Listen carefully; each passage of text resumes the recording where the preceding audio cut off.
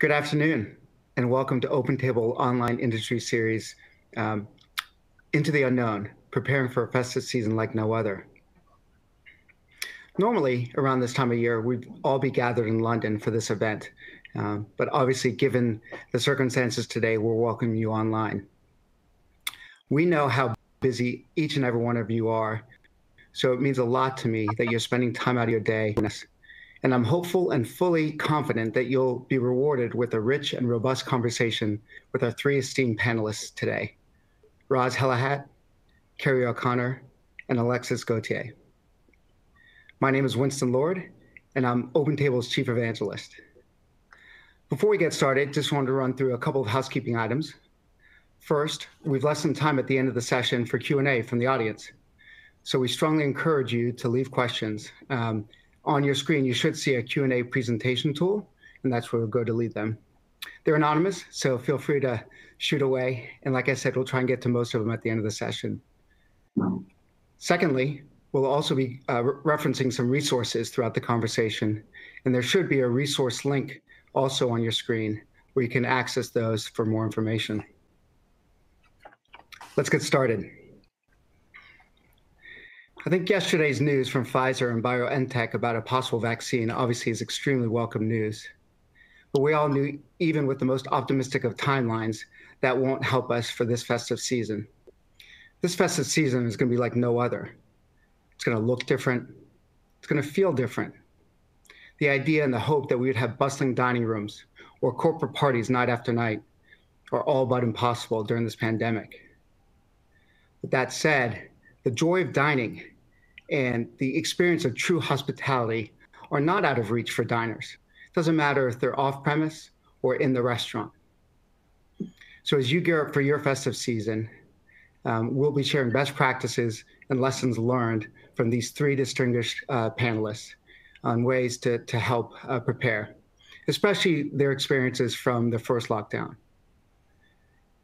As I was putting this panel together, three names immediately came to mind.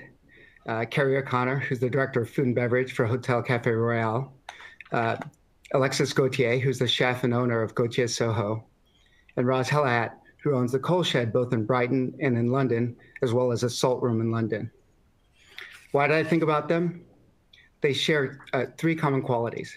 First, they exude hospitality, and you'll see that today.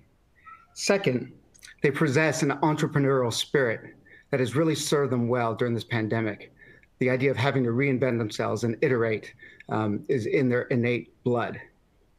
And third, they simply have this air of optimism that is contagious. They always see the glass half full. And I got to tell you, for me at least, that's something I really need these days.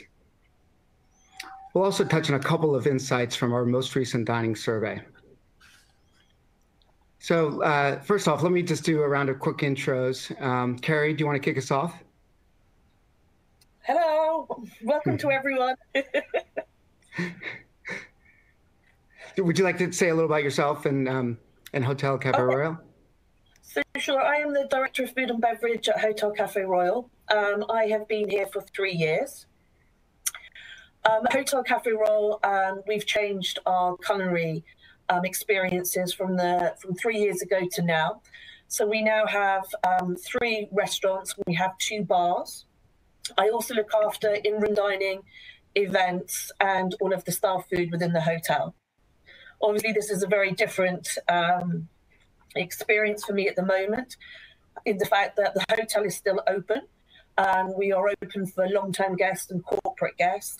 But we're running about just under 10% occupancy. So it's a very strange place to be in the hotel when there is very little guests around. However, that said, we are doing, trying to think out of the box in terms of innovations for how we can accommodate the guests that we have in, what can we be doing differently. So that is just a very quick overview of what I do and where I am. Thanks, Kerry. Alexis, would you like to go next?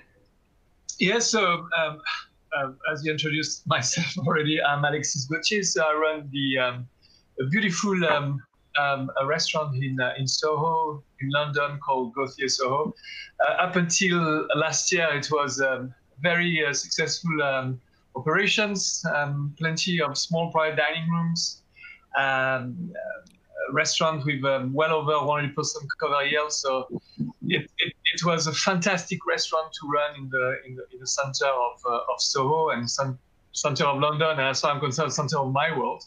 And obviously, first wave of COVID, and then starting again in September, and then second wave of COVID has had, just like everybody else in the industry and in many other industries, a massive impact.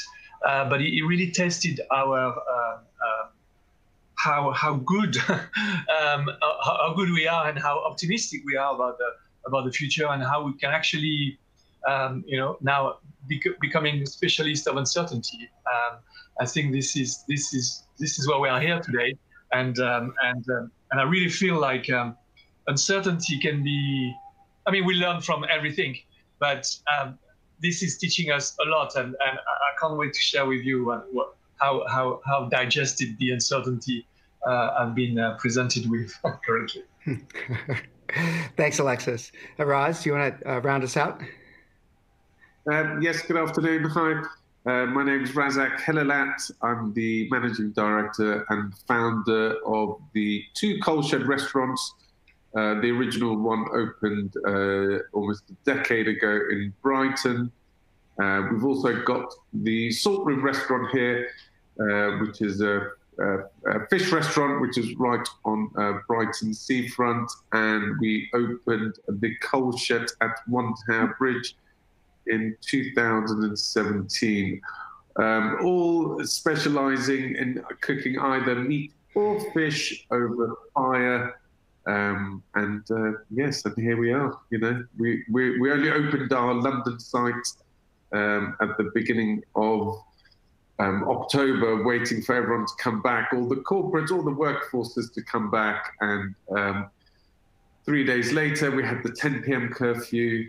2 weeks later, we had the tier 2, and then 10 days later, lockdown. So yeah, quite a disappointing start, really, after everybody had been there. But here we are, and yeah, here we are back into the into lockdown 2. So we can only hope that this is not going to last too long.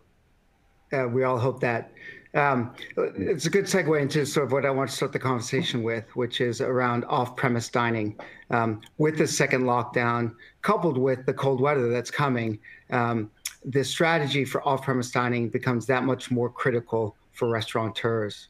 Alexis, I remember when we spoke a couple of weeks ago, and you told me about the first lockdown back in the spring. You actually decided against initially doing meal kits. But then you changed your mind, and I think that was good news, because I think you told me that the revenue of the meal kits helped you almost equal the revenue pre-COVID last year. It was a key to your cash flow. Tell me a little about sort of how you changed your mind and sort of what you're doing now. Yeah, I mean, when the first lockdown happened, I really didn't believe that first there was any demand from the customers. And also there was anything I could do, because it wasn't my specialty, and it wasn't something I thought would be successful. But how wrong I was. But actually, it's not. I wasn't wrong that I couldn't do it. I wasn't wrong. I was wrong because I did not think that actually I could. I didn't sit. I didn't put myself instead of my customers, meaning that I was just at home and thinking, oh no, if I was a customer, I will hate to have a box full of stuff from Gauthier Soho, because it's never the same. What we want is to go to this restaurant in Soho, enjoy the light, enjoy the service, enjoy the specialness of the place. And so I was really not convinced that something that will actually work. Then we reopened in September, then second lockdown, but as always, and I think it's so important for people, is to look at what the competition is doing and how the industry is adapting. And some people are better than others to actually adapt and to reflect. And there was an amazing restaurant in Birmingham who actually decided to start selling in boxes a combination of 7 to 8 curry every week. I just got hooked to it over the summer. I just thought that was the most amazing idea. And suddenly I wasn't just a restaurateur. I was a customer at home, being excited to receive this book every Friday and to share this book to my family over the weekend. So I said, look, I've created, a restaurant, and I think it's in subconscious of a lot of people who have been to my restaurant. They remember their birthday, they remember the party, a meal of two, romantic or whatever. And actually, they're at home. They can't have it. They can't move, but the dreams they still have in their head. So I think I need to cross those 2 points. Them wanting to relive this experience, and me being able to cash on that and trying to make. So we went in with my team. We started to be as creative as possible and trying to think what will people want to eat, and we are very much into vegan food here at Gauthier, Soho, and we felt like we had a niche. So the combination of vegan food, trying to recreate the specialness that makes restaurants so successful, and trying to condense that into a box, and obviously through the marketing we are doing and through the our long list of customers we have, we send them some really tempting emails that they couldn't resist, and here we were, taking maybe 100 boxes a week, and then second week 200, and then having to stop because we were at full capacity, selling 300, 350 boxes a week, actually transforming into taking as much money in the boxes than we would have been in the restaurant. So that really is that was really comforting for me as a business owner and worrying about the cash flow, but also for my staff to be able to see that I wasn't going to just stay there and wait for things to pass, showing them that being creative, being proactive, and being optimistic, and always thinking about capitalizing of all the hard work we have done in the past in the restaurant, and trying to upsell from that. I think that's what we did, and we are right in the middle of preparing our delivery for Friday, so I took 2 hours to review, but it's now a lot of work, but it's really exciting, and I can't wait to deliver Gauthier Soho to my customers nationwide in Friday. That's great. Raz, I know when we talked, actually, you sort of dove right into meal kits. It was something that you didn't have an e-commerce website set up. You didn't have delivery partners identified. You didn't even have the packaging. I don't think you'd ever done sort of takeaway before, but you said, hey, the minute the lockdown came, you were going to go full in with meal kits. Tell me a little more about your story and sort of the lessons learned for the other operators out there that are thinking about it, but don't have any of the other assets that you didn't have either when you started. I mean, we were completely new to it. We just threw ourselves right in the deep end, and I wished I'd heard of Shopify before, but I hadn't. So we kind of used the tools that we knew, really, and I just felt I had to kind of do something. I'm not really used to being kind of sat around doing nothing. I've always been, I've always liked life in sixth gear, should we say, kind of a busy bee going around.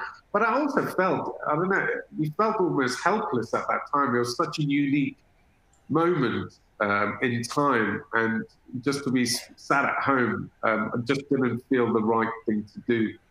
And I knew that human beings in general, we're social creatures, we love celebrating, we love that enjoyment of life. And I just think, I wanted ways that, there could be we could have some sort of normality, some sort of connection to how things work. And, I felt doing this, people could still celebrate their birthdays, their weddings, their anniversary, because obviously all these things were still going to happen, even in lockdown. So I just felt that everybody still wanted that sense to kind of forget about what was going on and still being able to, look forward to it being a date night or a Friday, the weekend, and having that difference between the weekend and the start of the week.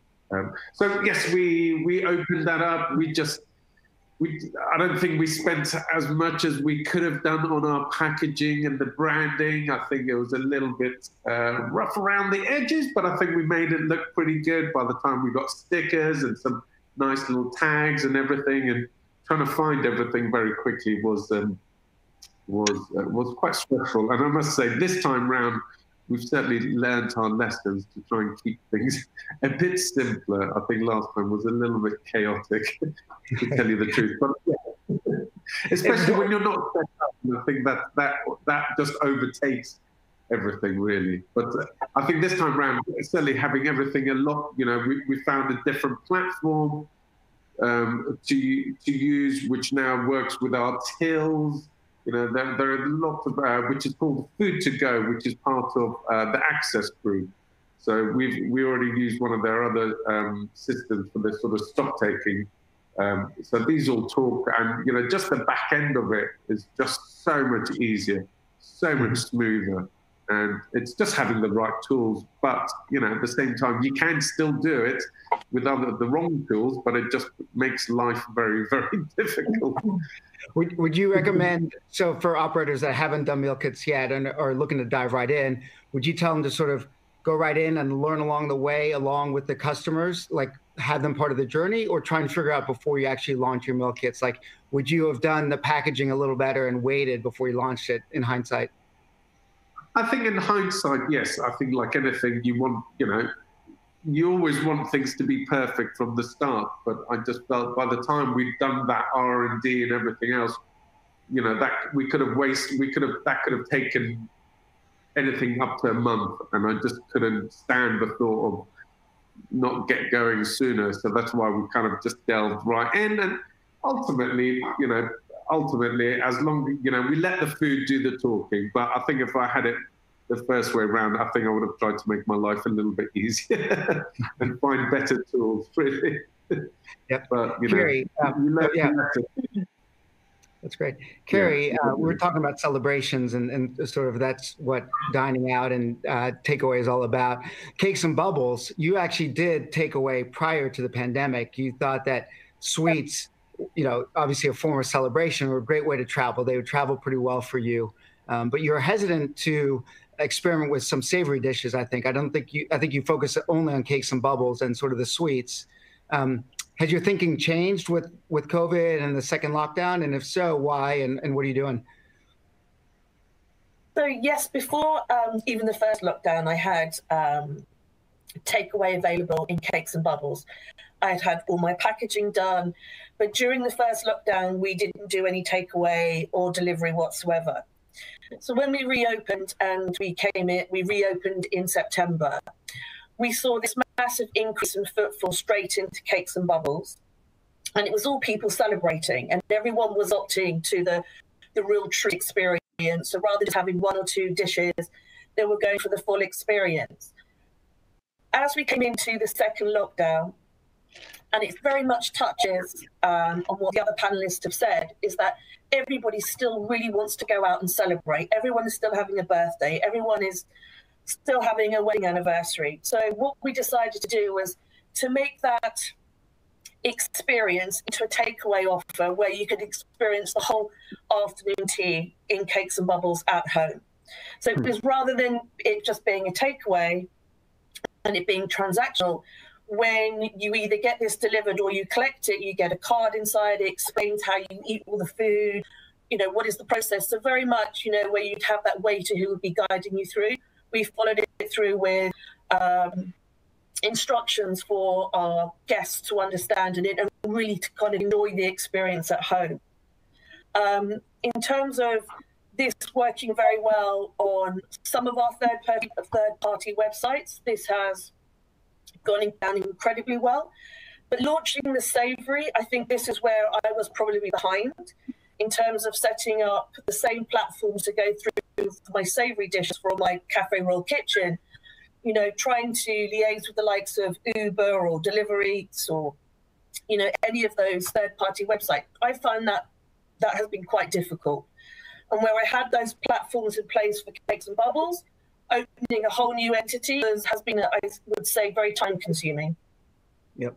Yep. It sounds like meal kits are probably the preference over delivery, just in the sense of you own most of the packaging and the delivery and the essence of hospitality. You can sort of bring forward as much of the hospitality that you usually give to them in the restaurant through a meal kit. But you're not the only three doing meal kits. So I'd love to hear from each of you sort of some of the things that you're doing to sort of make yours stand out, because this is a much more difficult transaction than making a reservation at an open table. On open table, you just go to our app, you just click for a time, you find the restaurant, you click a time, and you're all set. But for a meal kit, you've got many steps along the way to attract the diner, but then make sure that they don't just leave your meal kit in the cart. So tell me a little more about what you're doing to capture these diners. Shall I start? Because I think I remember we did discuss this the other day with Son, and I think the reason why, for example, for us, we decided to go for meal kit rather than waiting in the kitchen for delivery orders to come through and to send it to our customers. It's because I think key in business is to first concentrate on the customers who know you. Obviously, over the years, we had accumulated a long list of customers' details through Open Table, for example, which gives us a lot of information about who is potentially going to actually buy our product. So we thought about them first because they are the most important customer. They know our product already, and perhaps it's going to be much easier to start selling to them because obviously, hopefully, they had a nice experience in the restaurants. And so what we did for us is to try to create a product very, very, very easy to understand in terms of package, something that, as I said again, encapsulates the spirit of the restaurant. And in order to make a product which is impossible to resist. And there were a lot of things in this impossible to resist product I was hoping to bring to the customers. First is really reflect the restaurant, the spirit of the restaurant, and what we are known for, i.e. for us, it's vegan, French, creative cooking. Secondly, is you look at the menu and you say, oh yeah, that's something I'd like to eat. So it's to create some dishes that are impossible, again, to resist. We had this information from the restaurant because we know what people like, what people don't like. So it was very important to be not too creative and to make sure that we could actually think that we knew people would go for it. And then after it's creating a website or a purchase platform. For us, we use Shopify. We have been using Shopify for many years, and we know how to make a product stand and how to grab their attention and try to make them purchase almost impulsively. Because when they are on their mobile phone and they are thinking about taking their wife or their boyfriend to a restaurant, they go on, for example, Open Table, and it's very easy to click to choose a restaurant. Oh yeah, I'm dreaming of going to this restaurant, etc. Boom, let's book a table for 2 at 8 o'clock. We wanted to do the same. We wanted them to say, oh yeah, you know what, Friday night, this is what we are going to get. And bang. And capturing this impulsive buying. That was really, really, really important because I don't want them to go on. The problem with, for example, I've feared if I went on another platform, which put me in competition with other restaurants, they would say, oh yeah, but maybe on Friday night, perhaps forget about the vegan. Maybe we should have, I don't know, Thai, or we should have a pizza, or we should have a.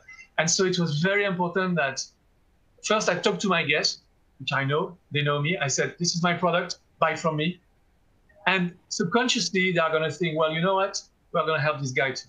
And that's very important because I also play on their feelings of poor restaurant, maybe they are struggling and everything. So there is all this, everything that come into the equation to make them buy, because at the moment, everybody needs cash. Everybody needs to have purchase coming to their thing. And that was really the condition of our product, and trying to grab that under one roof. I think that's the key. That's really the key. Yeah. I think one thing you had mentioned to me that resonated with me was that every page, every step of the journey for the customer, you had really good looking pictures of your food. So it kept them engaged through the whole process. So I just thought that was great. I think enticing the guest all the way to the moment he pressed the button where he wants to pay, it's key. It's really key. And you want to be in full control. I think that's key. And in 2020, you can really be in full control with your list of customers from Open Table, a platform like Shopify, which allows you to create a shop in half an hour, and knowing your product and what your customer wants to buy, and then you're set. And to be fair, the first week when we did the box, it was almost like a series of The Apprentice, because halfway through the first 50 bucks, we realized we forgot to put some ingredients in the box, but it was so exciting. It was so exciting because the thing that I dreamed in my head, we were actually putting it into the box, and people on Friday, they were going to have this box that I dreamed, and reproducing, and that was really exciting. So I'm not going to say I love the lockdown number 2, but really exciting. Yep. Raz, I remember our conversations too. It's all about exceeding expectations. Tell me a little more about what you meant about that. Well, I think it's easy to just do this and to do it in a way that sometimes a takeaway, it can leave you a little bit flat when you've had it. And I guess what we wanted was to kind of have the same effect when people were coming into our restaurant. And in that terms of, in the restaurants, we mainly either cook meat or fish, and specialize in cooking over fire. So it's like and especially the culture that's known for its steaks, was always like, how are we going to get that back at home? Because that's a completely different concept. So we spent a lot of time just working on dishes that we could really concentrate on putting as much flavor and putting in smokers and doing lots of processes in there, that there's just been that they could kind of get a sense of what it was like to be back in the restaurant, really, and just over delivering in terms of the different garnishes, the sauce, the quality of the ingredients that we're going for. I think we went over and above the first time round. I think we complicated things. I think people were, they were blown away with it, really. I think, but maybe that's a bit OTT, but I think people loved, the amount of attention to detail that we went to, and all the dishes are sharing dishes. So we do big shoulders of smoked lamb, but they'd have about 10 different bits that would come with it, and which could also cause us massive problems if you forgot this one little dip as well. But I think the main thing was always trying to replicate that experience in the restaurant and back at home. And I think that's why we always make sure that we always still try to get the best ingredients, and if not get even better ingredients that you could before, because obviously the supply chains for all the wholesalers had come short. So, people were desperate to get rid of stuff. So, you could get them. So there was an abundance of great produce out there that you could use. So we're very lucky to be able to do that, really. And hopefully the customers enjoyed that. Yeah, sounds like now's not the time to cut corners. I mean, you'd think when during a pandemic, cutting corners might be the way to go, but it sounds like you don't believe that. No, absolutely not. I think if ever there was a time that you have to step up your game, I think now is the time. Just over-deliver on the food, the produce, the service, the care, the love, the attention to detail. That warmth and hospitality is ever more, because I think that it's such a hard time, and I think you've got to leave that lasting impression on people, and I think people will notice that.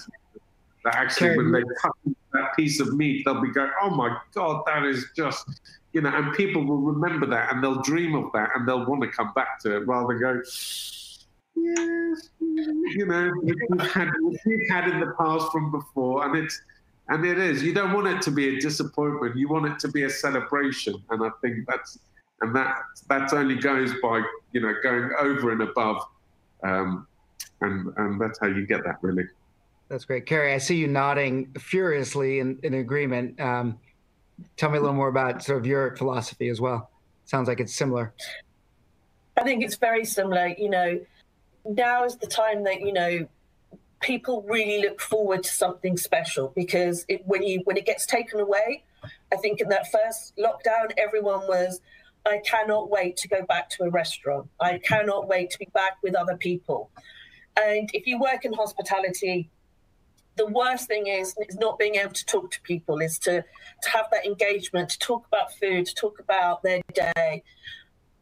And I think, you know, very much for us, when we came out of the first lockdown, we managed to rebook all of the guests that we were unable to accommodate because of lockdown. We offered, you know, them an incentive to book back. But as soon as those people came back, you know, everyone asked me, you know, was there a worry about people coming into, you know, the restaurant again? You know, we all put our procedures in place, but most people were just so happy to be back out and, you know, to be living those experiences of being back in a restaurant rather than being at home for 6 months watching Netflix and ordering the odd takeaway once in a while. And I think those special moments where I had a food box delivered, I thought I would, you know, join everybody else on, you know, cooking at home. And I thoroughly enjoyed it. And it made my weekend. It was something to talk about. It was something to do. So I think I'm very much on the same page as my other panelists, because, you know, we all miss hospitality desperately when it goes. Yep. A couple more questions on sort of off-premise. So we've been really focused on meal kits, but, you know, there's other ways to engage the customers and other ways to provide the hospitality off-premise. We talked about some of them. Would you all like to sort of talk about some of the other things you're thinking about this time around? You mean in terms of keeping in touch with our guests? Yeah, beyond meal kits, right? What other things are you thinking about beyond meal kits to stay engaged with your guests? Well, I think first thing, it's vital to stay engaged with your guests during lockdown, whether it's for a week, 6 months, 2 years. I think it's not 2 years. Yeah, that they need to know that you are not just in hibernation. You're actually making the most of the time, and even more now. People are. I mean, I found that the first lockdown, I wrote to all of my guests to tell them that, you know, we will be waiting for them and we will be thinking about new recipes and new ingredients. And I said at the bottom of my email, if you got something to tell me, or if you want to share something with me, just send me an email. My gosh, I received thousands of emails. I didn't even think my guests will engage with me, but it's just show that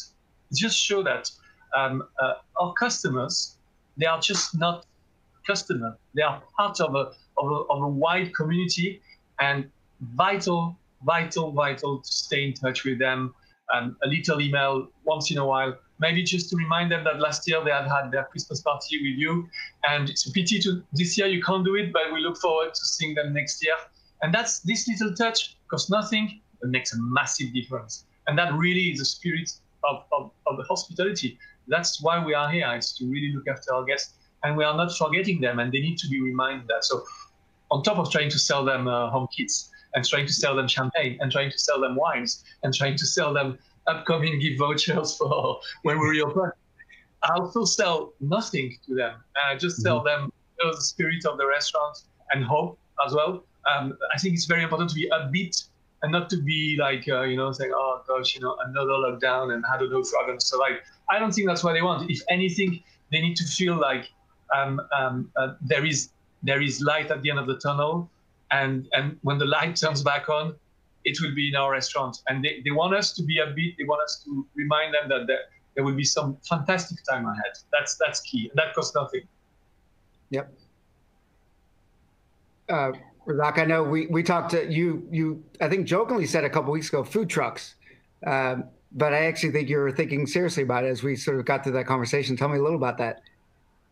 I think that would be an amazing idea. I'm not sure if I've got the time and the time to get it up and ready, but certainly I think that's something. If I had a food truck, I would certainly be going around and, you know, finding little different neighborhoods to, you're similar to these sort of meal kits that you could get ready, get it all, you know, boxed up, and, you know, you could just go on your different corners and your things, and people come and get their 2-course dinners. And but I think we've got to think of different ways how you can get into people's homes, and certainly by keeping in touch with them. Really, during lockdown, I tend to take over the newsletters.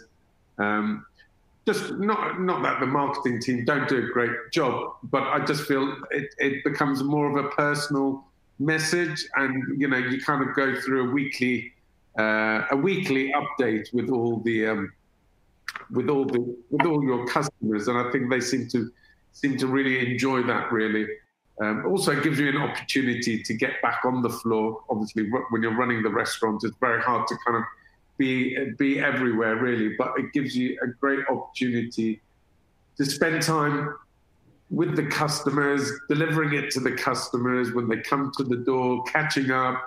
And again, as soon as we've gone into lockdown, it's all the same old names I keep seeing coming back. And it is this sense of community, these people that are helping you to go through this. They're supporting you. They're phoning up to say, are you guys doing this again? And it's, and again, it feels like this real cuddle that they're putting around you, saying, look, we're there with you. You know, we're going to share this journey. You're going to give us your amazing food, and we're going to exchange, and we're going to get through this. And it feels very touching that there is that support there, really, because sometimes you forget, but at the end of the day, you wouldn't be anything without them, really. So it's it's very touching, really.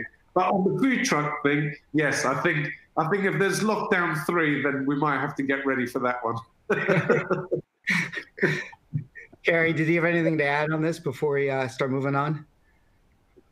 Sure.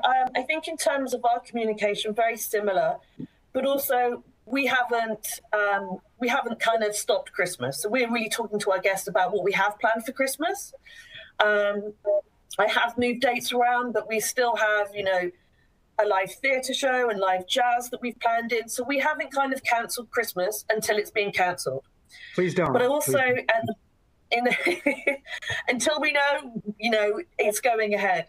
But also in the back of my mind, I'm thinking if, you know, we do come out of lockdown and we go into tier 3 and, you know, Christmas is restricted, I am kind of thinking that if all of us were friends and we said, look, December is off, let's all catch up in January, I'm very much planning ahead of thinking that actually maybe I extend Christmas into January, and actually it won't be dry January. It will actually catch up. We're now allowed to go out January, and actually we could see a real peak. So I am, you know, in my mind thinking I might extend my afternoon tea, my Christmas afternoon tea, right through into January, just to capture people who are unable to catch up with their friends and family and actually postpone it. And let's say we can do it in January. I love that. And I love that because it's a great segue into what I want to talk about next, which is in the restaurant dining. Let's all hope and keep our fingers crossed that the lockdown will be lifted in early December so we can salvage some of the holiday season, festive season for some of that in person, which is what you all excel at. Want to give you some insights on a couple of feedback we got from diners. We did a survey of over 4,000 UK respondents to our survey, dining survey. A couple of things I found interesting. Over half of the 4,000 respondents said they really appreciate dining out more now than they did before the pandemic. About half of them said they plan to dine out more for the upcoming festive season. So that goes right into sort of extending festive season to January. And over 3/4 of the diners planning to dine out in December will be looking for a special dining experience like a set menu or a tasting menu or a special offer. So clearly there's a hunger, excuse the pun, I'm just a punny guy, and a new appreciation for what you and other operators do best, and that's hospitality. You know, I've heard countless stories of diners who have ventured out for a night out and had the most tremendous experience. They were able to forget about all the troubles in the world, the kids at home, the parents they're taking care of, whatever it may be, and escape when they went to the restaurant. Unfortunately, I've also heard of a couple other diners who have gone to restaurants, luckily none of yours, and just had the opposite experience, where they didn't feel safe. They felt crunched up against another table, and it was clear that the restaurant was just worried about the bottom line and not worried about the diner's safety or their employees' safety, and they vowed never to return. So tell me a little about what you did going into lockdown 1 to sort of make guests feel comfortable when they came so they could forget about everything else. And are there any other things you're doing now to make it even more safe for them as you come out of lockdown 2? When we reopen in September, I don't have a lot of space in my restaurant because it's a very old building, center of Soho, 5 floors, small rooms, and so I had to create some sort of a little cocoon, thinking that it would be sufficient. We went to Switzerland and we bought this hospital grade beautiful draping that fall from the ceilings. That's part of the gastronomic experience of my restaurants. Is you need to have those kind of beautiful aspects. So it's not like and it really looks tremendous. And most of my guests who came back in September, they really appreciate the effort we have made, like really segregating the tables. Every single table is a little cocoon which is protected by this drapage, and I think it created an extra point of interest to start with. It looked good, so it really blended into the decoration of the restaurant, and I think it makes majority of my customers feel safe. Obviously, I've had some guests who came and felt, tables were still too close from each other. They felt we could have taken more care into, but it's always difficult to please everybody in this industry. But I think the majority could really feel like we have made an effort. Coming into lockdown 2, whatever, this just all disappeared. It doesn't matter whether we make as much effort as possible. The government said, no, restaurants, this is where people probably get infected, and we are going to close you. And that was really unfair. But, c'est la vie. C'est la vie. We just have to live with it. Looking at the festive season, I love Kerry's idea of celebrating Christmas when everybody has been vaccinated, and maybe next year there is 2 Christmas within 3 months. That would be really wonderful. I think that's a brilliant idea.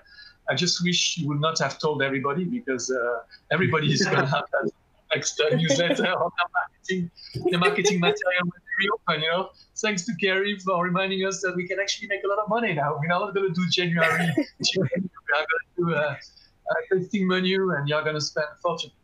I think that's brilliant. That's exactly what our industry is: creative. Thinking about the experience of the customers. And if we can't celebrate Christmas in December, we'll celebrate in June, and even better.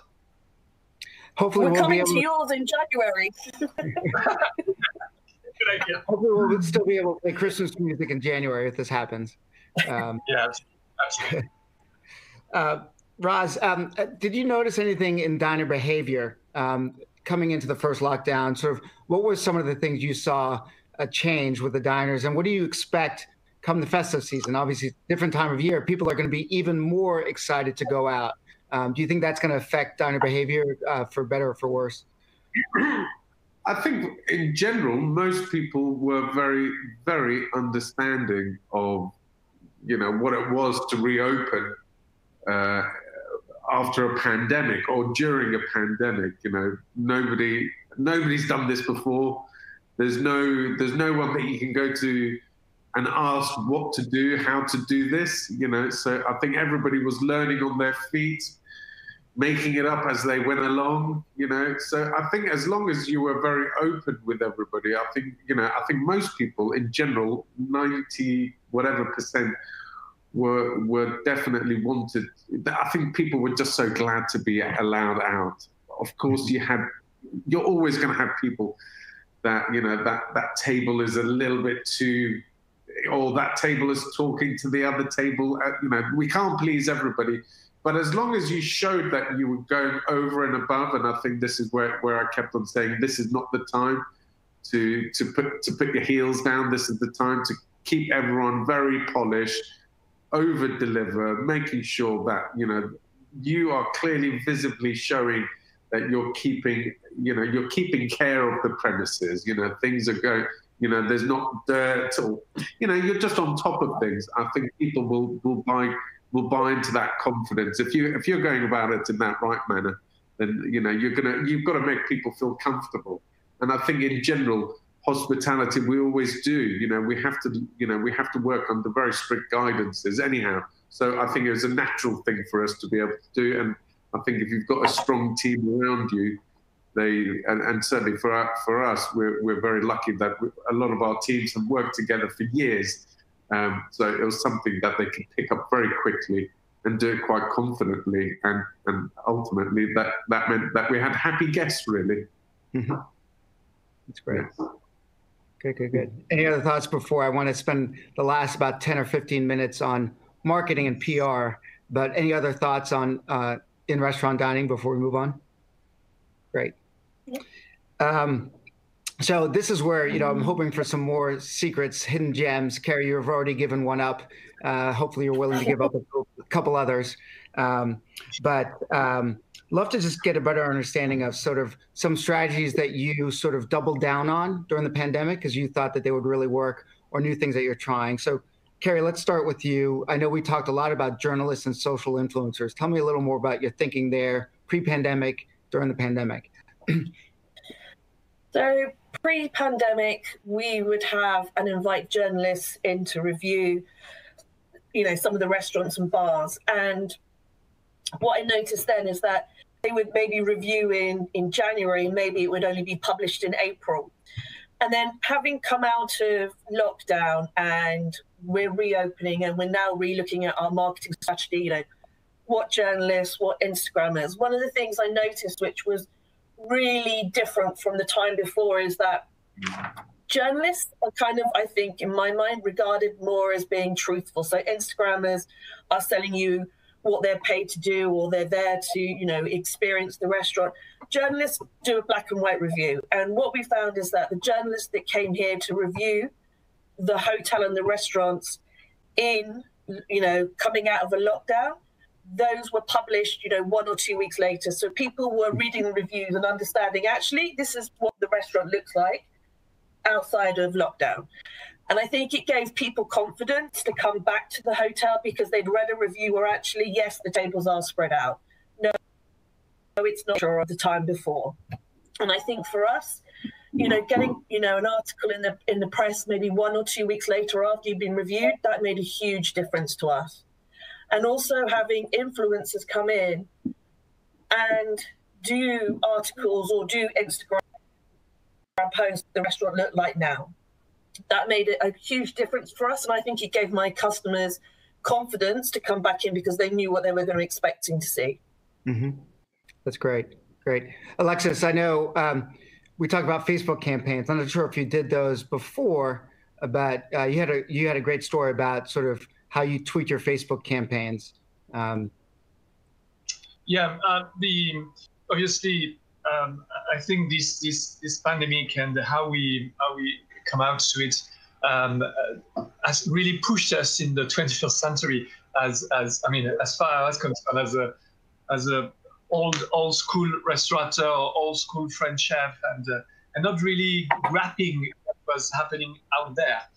I've been pushed into being forced to look at what's happening. And you're talking, Kerry, about Instagram influencer and all of that. Talk to me a year ago about that, and I will tell you, this is not nothing to do with us. I did not realize too that there was a life on the Facebook world.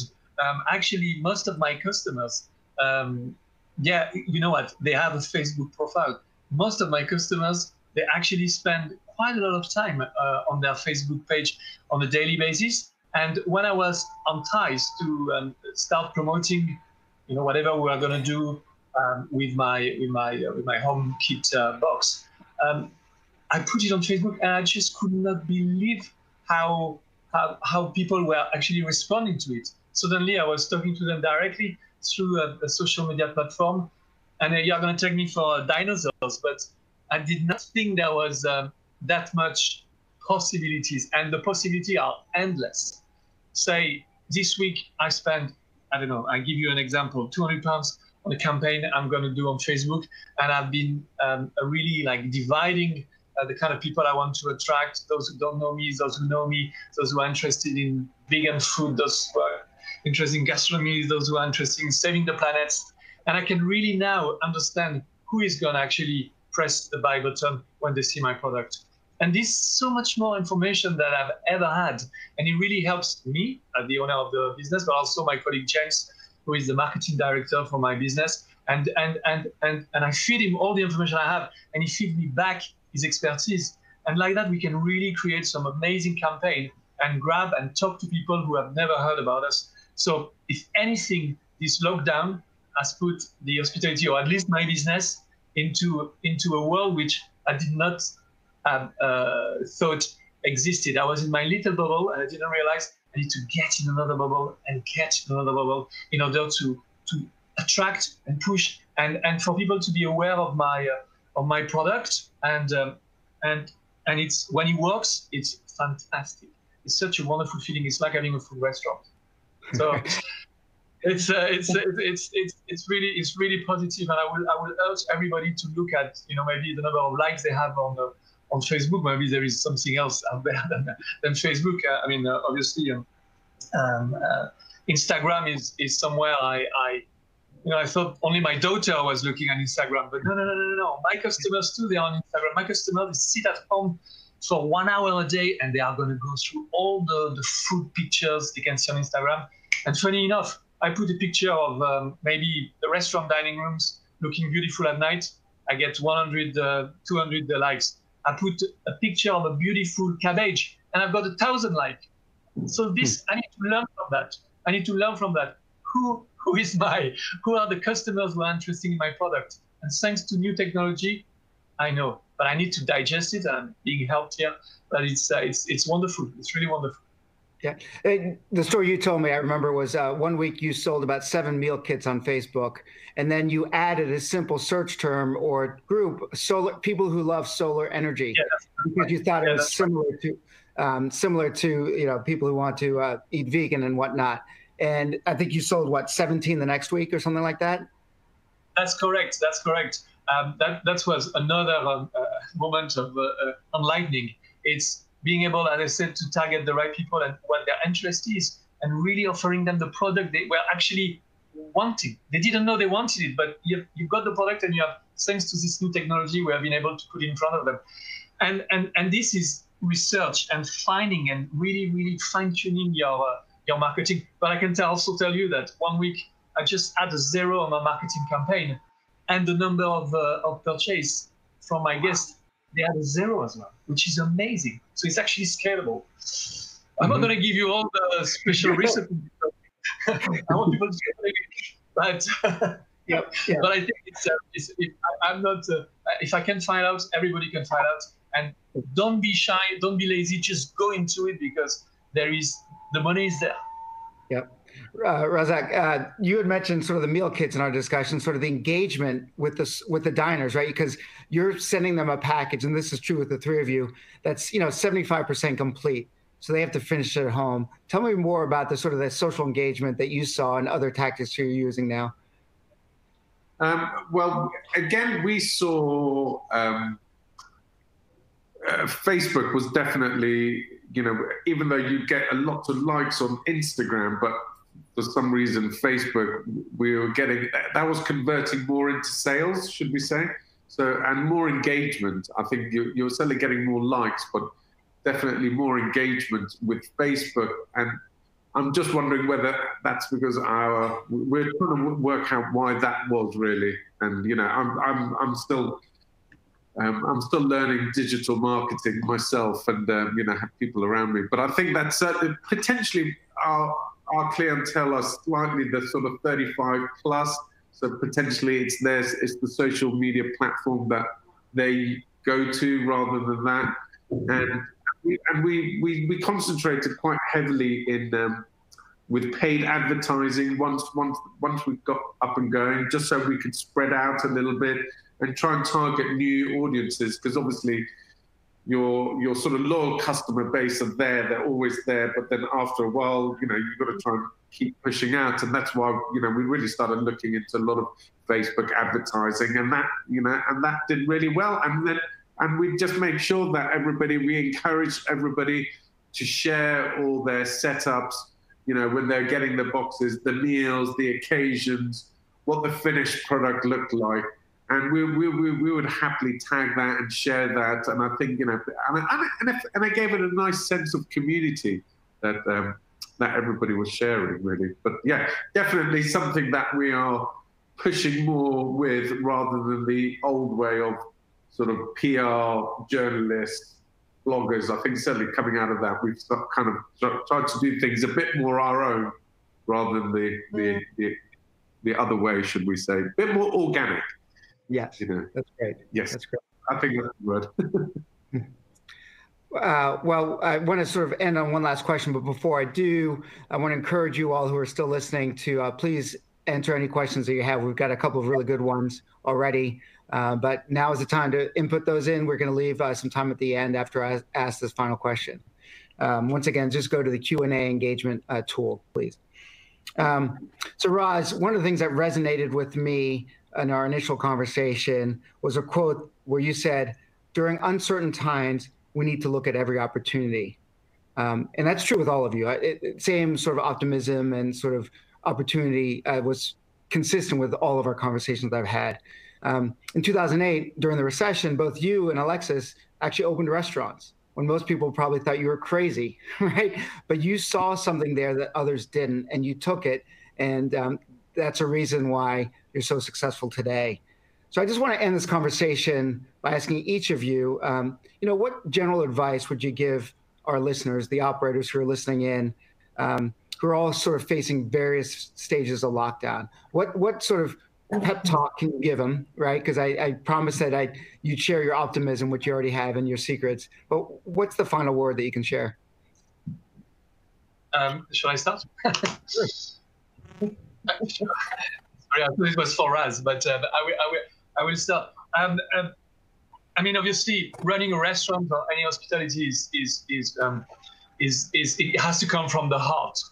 And if anything, a pandemic like that and the problem we are facing, they are not going to kill us, but it's so important that everything we do it with our heart, and we do it with the true belief that we are delivering for our guests.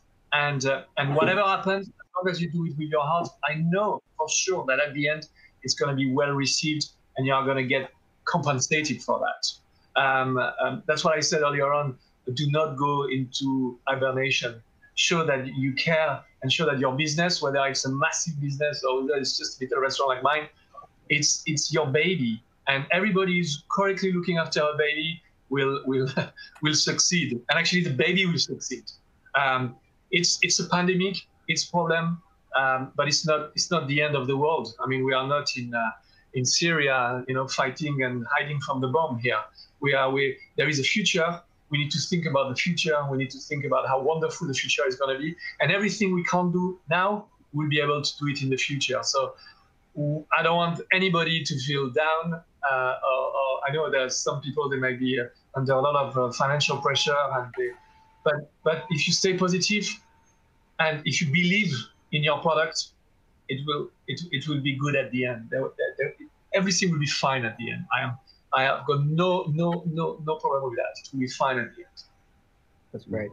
Thank you, Alexis. Completely agree. And I always think, you know, this is a perfect opportunity to invest into your business. You know, like anything, you know, when things are on the way down, you know, they're always going to have to come back up. So this is the time to put back into the business, potentially into new opportunities, into that refurbing that kitchen, whatever, you know, getting it whilst it's down there. So hence when that curve comes back up, you're there, you're ready, you're ready for that explosion. And I think that's where, you know, a lot of people will cut at this point of time, where we will look at trying to kind of invest and kind of trying always staying ahead of it. And I think that's the difference. I always think that this is the time to invest even more rather than cutting back even more time. So and hence why, you know, we you know, being in hospitality, we all take gambles anyhow.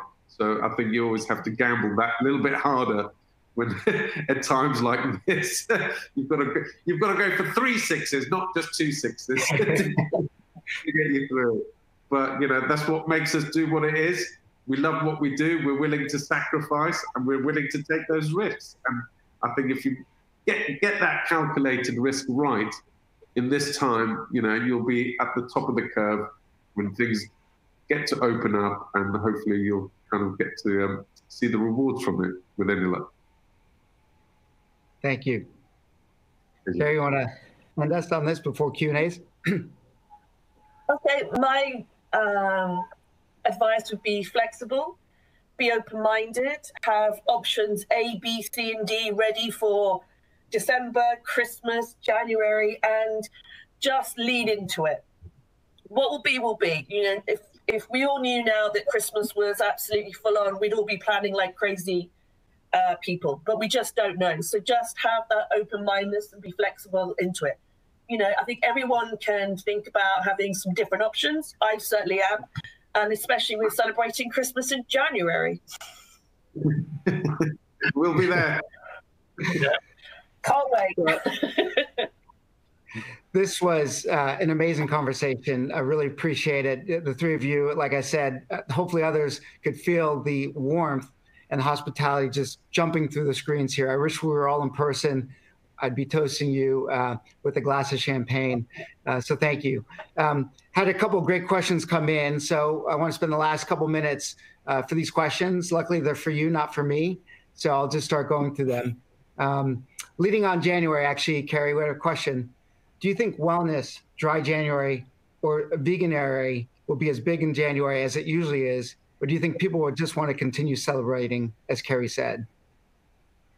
I think if we come out of lockdown and we go into tier 3 for another 4 or 5 weeks, I think people will have their crazy few days at Christmas. But I think if I haven't seen my friends all of December, I think I will definitely be going out in January, and I won't be having a dry one. So I know that a lot of cases that I recently read have, have been advising that since we've gone into lockdown, people's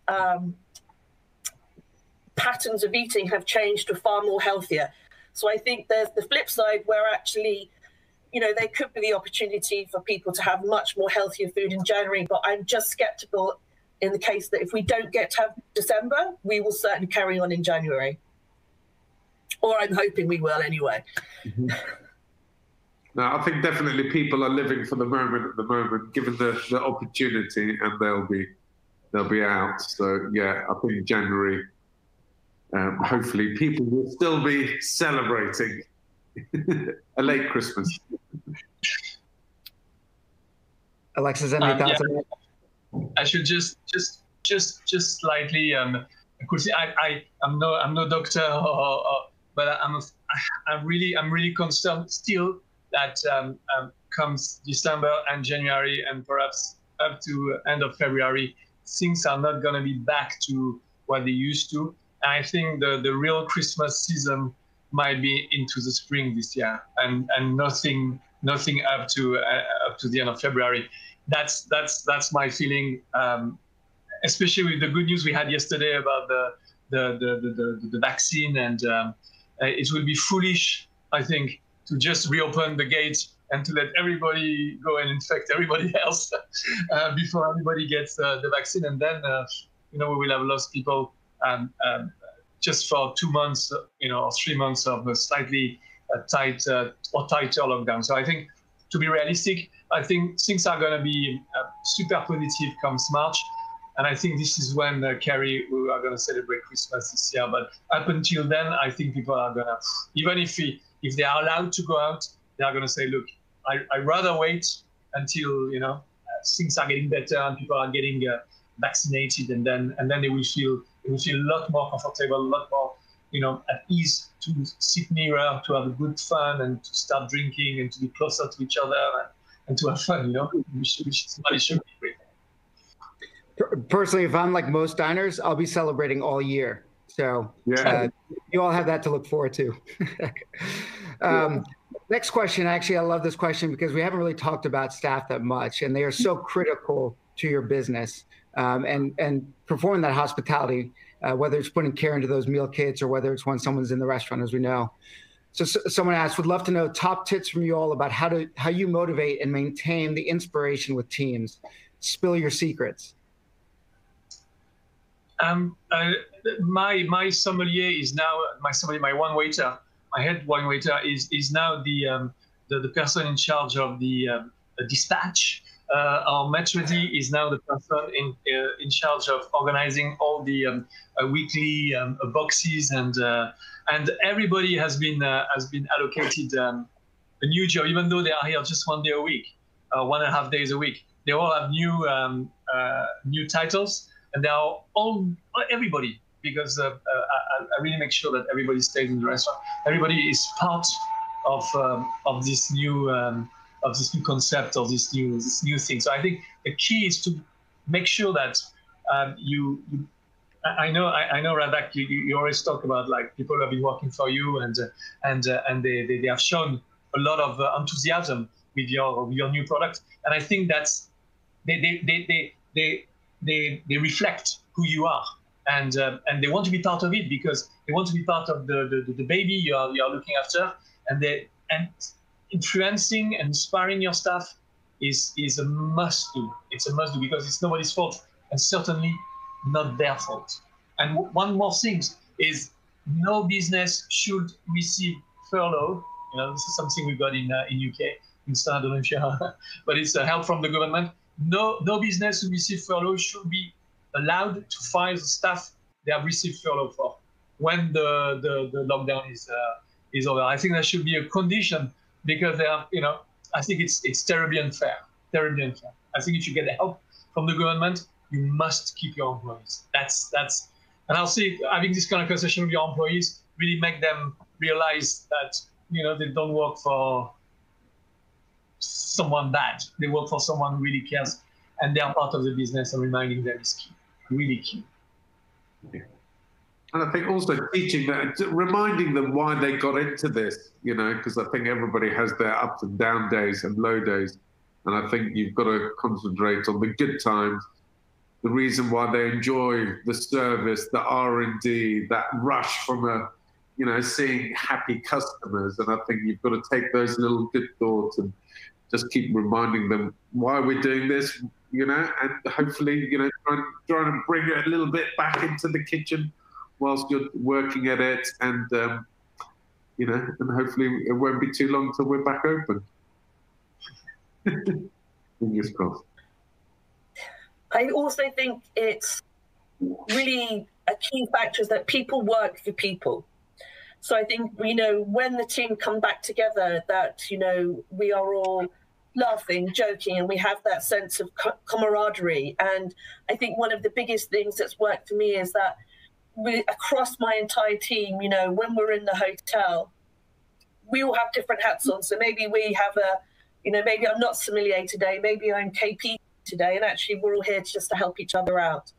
And I think that makes, a team come together, where I know you changed some of their titles, but for me, it's like we're one team. So you're going to have to be who we are going to need to be today, and that's the way it's going to have to roll. But also just keeping, it's just so nice to be with other people and chatting again, and working in our environments, because that's what we miss the most. Yep.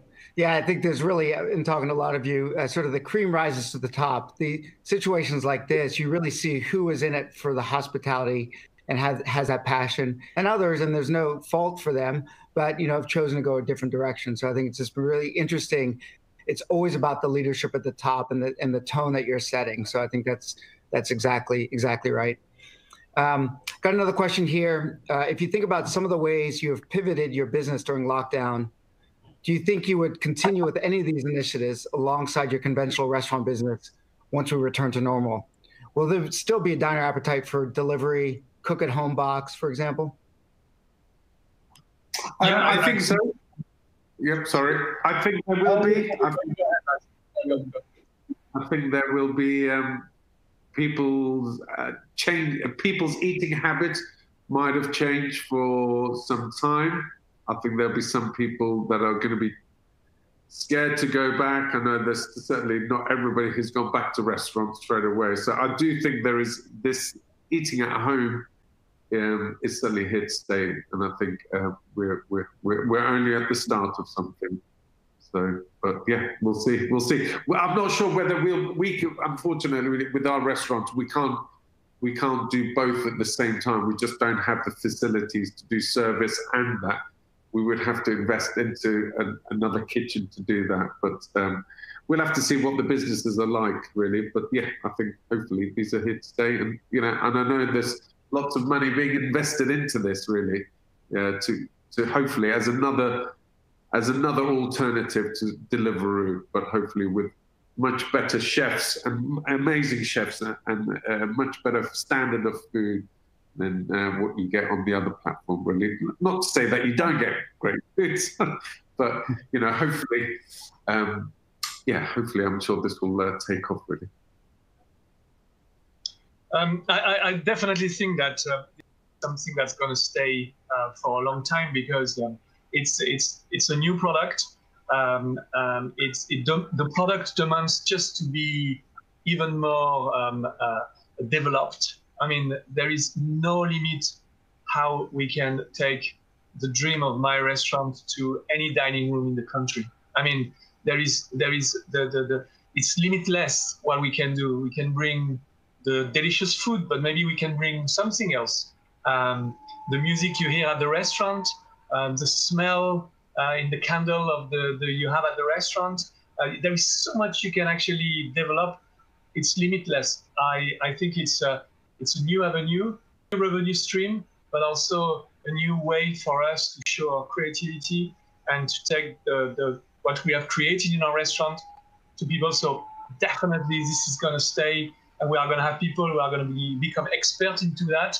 And I can't even start to imagine restaurants that never existed, but you can actually bring into your home, restaurants who have died, and you can resurrect them and you can bring them to your home.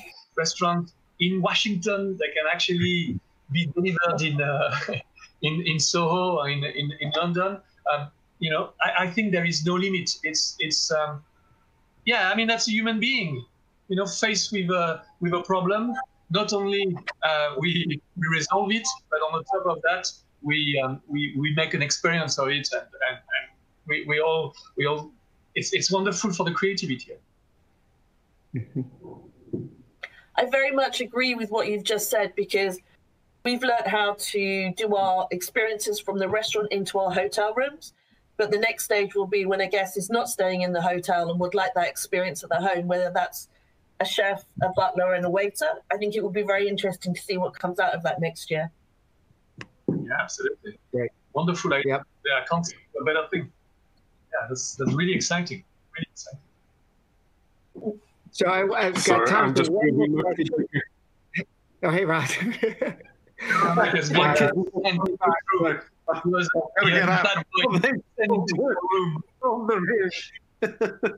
This wouldn't be a webinar without some sort of interruption from kids or dogs. Usually it's mine. So let me just end on one last question that I think is a great one to end on, that someone asked. Is there a fellow restaurateur or chef who you think is doing an amazing job now during the pandemic? And if yes, who is that, and why do you think that? Ooh.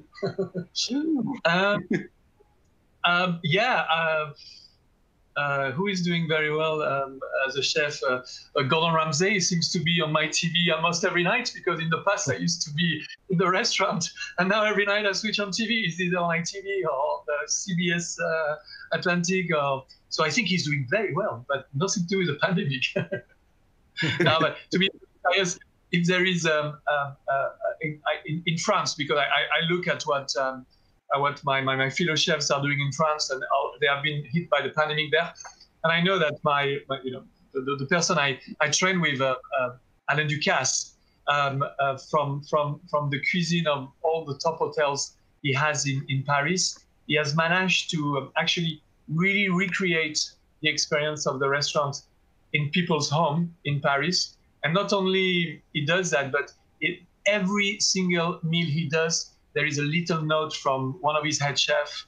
It's being delivered by one of his waiters. So can you imagine, the guy comes with the outfit from the hotel, ring at your bell and said, I'm here to deliver you. And for me, that's that's really that show, you know, the what a 3 Michelin star chef can do in his restaurant. Well, you know what? During the pandemic, he can duplicate that and bring it to people. So that's why that's how I look. You know, I look up to him and he showed the way. So for me, that's my hero at the moment. Jackson Boxer for me, who's got the restaurants Orsay and Brunswick House.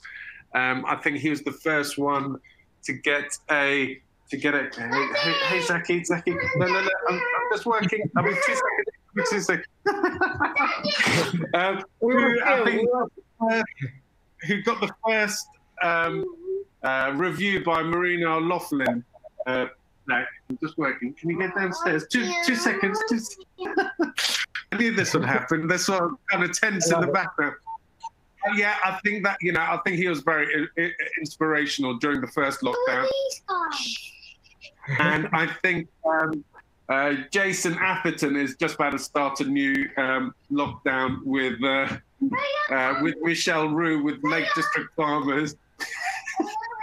So this should be quite interesting to watch them, what they're doing. Oh, hello.